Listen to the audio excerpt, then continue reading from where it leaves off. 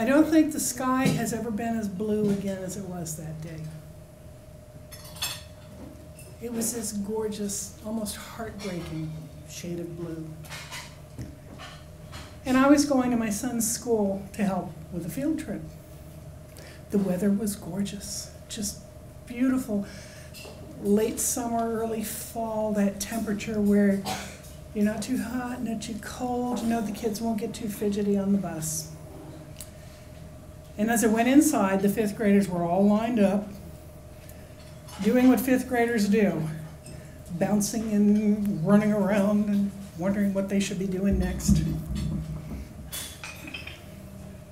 And we loaded them on the bus, finally got them settled down for our field trip to the National Children's Festival over at Wolf Trap. And just as the bus driver was getting ready to pull the door closed, we saw the principal come running out the door. He said, everybody needs to get off the bus and get into school now. Now the kids groused and complained because that's what they do. We wandered on into the school. We all followed them in, herding them like chickens. But we were all really confused about what was going on. And he said, let's get them settled, I'll explain what's happening. Anybody over the age of about 30 probably knows what happened. He said, the school's on lockdown. A plane has hit the World Trade Center. A second plane has hit. And we're pulling all the planes down out of the sky. We don't know what's going to happen next. So please just bring the kids in.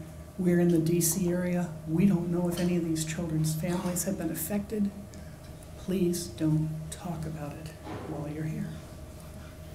They left the TV on in the teacher's lounge so that they could keep track of what was going on there. And I went into my son's classroom. I said, okay, so what can I do? And the teacher smiled. She said, you know, we've had a lot of training about what to do for lockdowns. They've never talked about the parents. How about if you go home and bake brownies? Major national crisis. I went home and I baked brownies.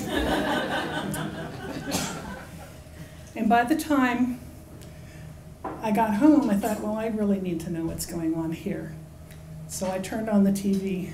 Worst mistake I made in my life. The television was like a tractor beam. And by the time the brownies were cool enough to take to the school, both buildings had fallen.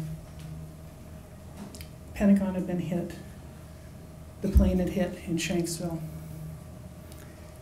And they were just starting to show pictures of what was going on. I mean, the picture of that first cloud and the terrified people running through. And I think that's a day when collectively America's heart broke. And unfortunately, when people's hearts break, they respond differently. Some people respond by saying, this horrible thing has happened, what can I do to make it better? As a mom, that is the first thing I think of. How can I fix this? And then you get the people who want revenge. They want to hurt the people that hurt them, which is kind of a 2-year-old response. You know, when somebody hurts you, you want to hurt them back.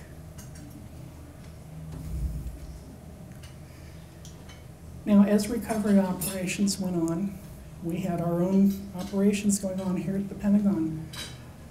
Those of us who wanted to truly help were desperate for ways to help. A lot of people went down just to witness because something that enormous has to be witnessed. It's not something that you can just let go.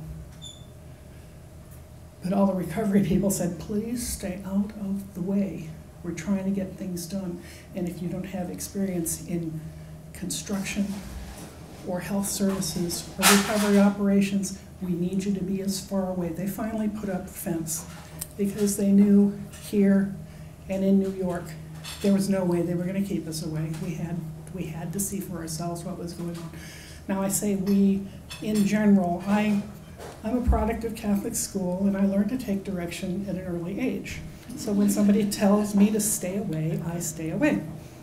And instead, I worked with a lot of other people, gathering supplies for the people who were down in the hole doing the work, making sure that they had water, that they had sanitary supplies. Big thing was gloves. They always needed gloves. They were looking for socks because they were working in muddy spaces and they just needed to be able to change their socks to get comfortable again. And when you think of the enormity of the situation, who thinks about socks? Who thinks about water bottles? So the scout troop that my boys were associated with all got together and we started collecting things, took them over. Salvation Army over on Glebe Road was one of the main drop-off points, and they took things down. But then there were those people who wanted revenge.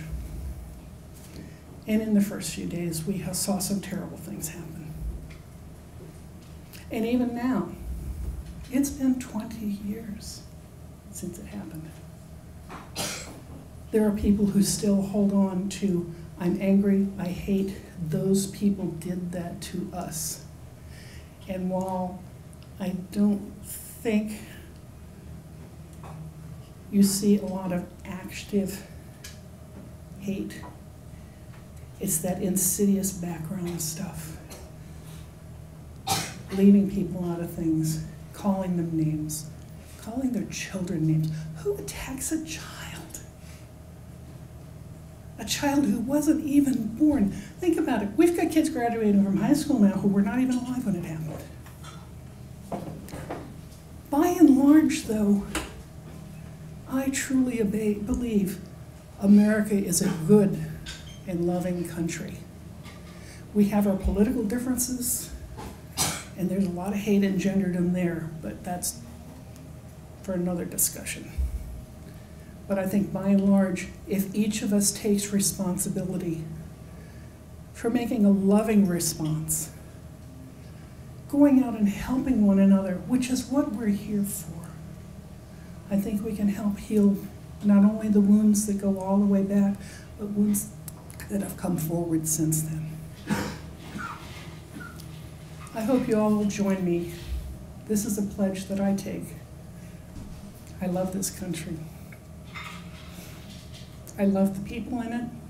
I wish only the best for you. And I hope you will join me in helping make this country good too.